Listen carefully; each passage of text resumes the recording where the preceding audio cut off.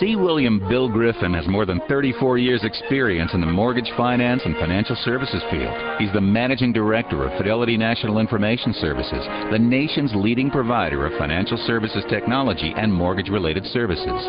Griffin's career in mortgage finance began in 1972 with Citizens and Southern National Bank in Atlanta.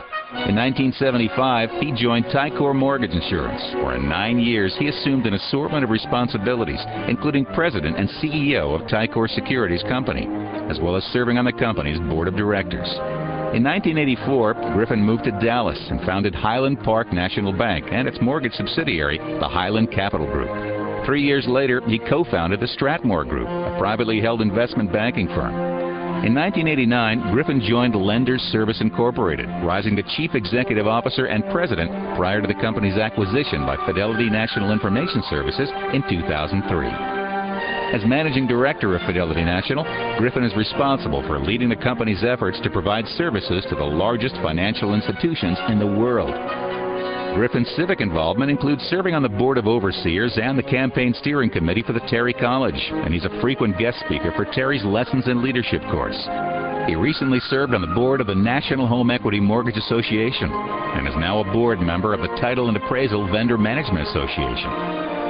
In 1986 and 87, Griffin served as chairman of the National Craniofacial Foundation, which raises money for patients in need of craniofacial surgery.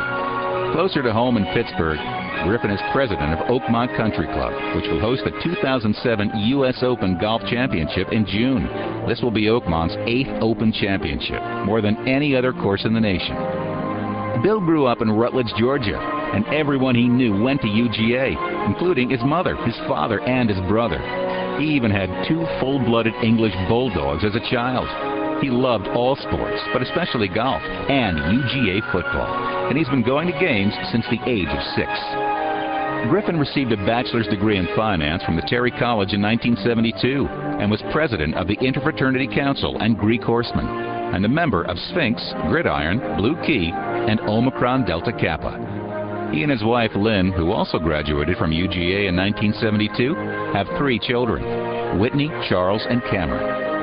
Bill Griffin is the epitome of a distinguished alumnus, says nominator Darren DeVore. He is an accomplished businessman and leader. He has a strong family, and he has given back to Terry with his time and resources.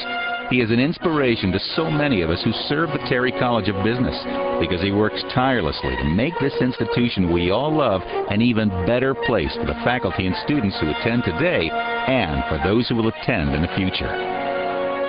The Terry College is proud to present its 2007 Distinguished Alumni Award to Bill Griffin.